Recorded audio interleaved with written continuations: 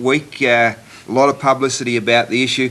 Why has it been so difficult to get Nicky around the table with the St Kilda Football Club? Well, I think it's fairly sad. The first problem started when he did ring up on the Friday night and said he would play footy, and the coach said, well, you've made your grave, you can now lie on it, which is a great start if you're going to try and get a bloke back. So from there it's gone downhill. But I rang again on Friday to say that we'd be pleased to talk, and I tried to get a time at about 5 o'clock, and they rang back and said, well, 5's not really good for us, and then I find out they've got a press conference. So you reckon Nicky's been hardly done by, do you? Well, it's really him that thinks that he has been. Yeah. No, you. What do you reckon he's been hardly done by? Well, I think he has as well. Yeah. Are you embarrassed to ask St Kilda for the amount of money your client wants? No. So the $650,000, where did all that come from? Well, the 650 I certainly didn't ask for. So. Well, what are we asking for generally? Well, it's none of your business, Sam, and you know that because you don't tell me anything about your financials. Yeah. Well, would it make him the highest paid player in the competition if we got what we wanted?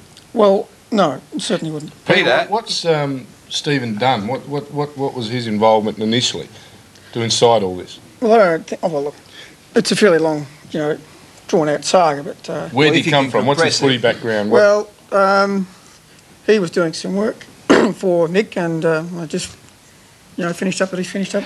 Peter, how much damage could a manager like yourself or any manager do to a player in a football club? Well, look, I'm just doing what I'm told by Nick, and Nick... Oh, come off, but Pete, you'd have more to say than that. No. Well, it's... Well, how much damage can you do to a club? Hold on, let's get down to the nitty-gritty of this. Exactly. Number one, you weren't even in the arena, going back where you quoted Nicky rang on the Friday night. Wrong. He rang on the Saturday to Ken Sheldon. They'd already re-picked the team because he was not made available. So that's the first thing. But I think we've got to get down to the nitty-gritty of this. He has been advised by you or Stephen Dunn that he can break the AFL contract held with St Kilda and he'll be in a new team by the November draft. Now, how are you or Stephen Dunn going to break an AFL contract that is there for 2 years? How can you assure that player that you'll have him in a November draft? Because believe me, I spoke to Stephen Dunn on Friday night. He said he won't come back to St Kilda and we'll have him in a new club by November. How are you going to do it? Well, are you bigger than the AFL contract? I know you've done some pretty amazing things in your life, mate, but are you bigger than the AFL contract? Well, I don't think that is the issue. Well, of course it's the damn issue. Well, if I can have my say. Well, please. Thank you. You're not saying much at the moment. All right. Well, because you're opening your slapper. Now, the simple facts are that he has said to us that he doesn't want to play football, right, unless he can get the terms that he wants, which he's been promised. Okay, fine. Now, if it boils down to the fact that he won't play football for this year, fine, and if he doesn't play for next year, well, that's his decision. That's terrible. That's tragic. That is absolutely tragic. That is terrible. And I agree with that. Well, Peter, I think, what's your job as a manager? Well, look, your job as a manager is to get that boy and St Kilda back and get him playing football for the best interests of Winmar. Well, you should give up and resign as his manager because you're useless. Because you can't even get to first base. Well, look, you're just saying you're the most wishy-washy garbage, nothing you've said since you've been here. Thanks. And the boys... Well, thanks. I'm disappointed. I was hoping you could resolve the matter. And here's this young man, an outstanding athlete, not getting match payments.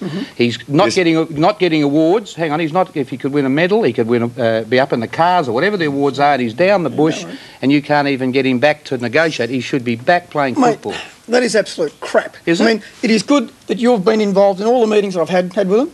Surely, yeah, right? Well, you've done nothing. You've achieved nothing. How would you know? I mean, look, here you are, you sit back and you throw spears. Have you allowed Nicky to go down with you to the club and sit face-to-face with the match committee? Well, look... and the board? No, you have not. I would be perfectly happy for him to talk to him. You have to. You'll have to in 14 days because it's going to the AFL Appeals Board and Nicky will have to be there. Because if he's not there, then there are going to be more serious ramifications on that. And not even you can stop that from happening. So, Molly, who will decide yes or no, Nicky to play or not? I firmly believe that Nicky wants to play for St Kilda. I firmly believe that... I know St Kilda, as far as the players, as far as administration, dearly want him to come back, not to mention the supporters. No, that's a load of crap. And That is not a load of crap It at is all. so. I mean, if you say to a guy, right, okay, that you can rot and that you can hang on the vine, No. and you go and dump all this thing in the public. No, that's not true. Well, it is. Well, you read the press, right? I mean, Listen. if you are telling me- Unfortunately, Right. I am reading the press, Yeah. but I know a lot more than what the press are actually writing. They are writing.